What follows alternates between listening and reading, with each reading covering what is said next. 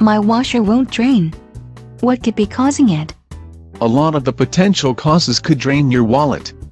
Tell me what it could be, so I could try to fix it myself. The first thing to check is to see if there is dirt or fuzz or something else coating the inside of the washer.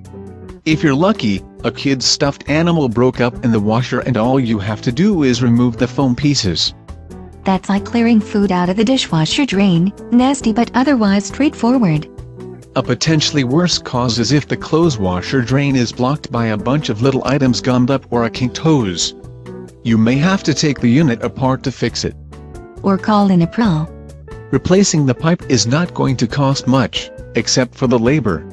At least that kind of part isn't hard to get for most appliances, whereas a control board is much more particular. The washer won't drain if the control board thinks it isn't supposed to. And replacing a control board is several $100s. Okay, now that's approaching the cost of a new washer. If you're lucky, the thing just won't drain because family members keep opening the lid to look at it spin or throw more things in. That should cause it to pause in the process.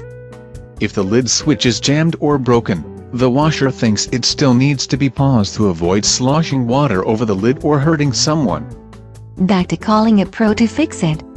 Or holding down the switch manually until the load drains. That won't work long term. It at least works until the unit is drained.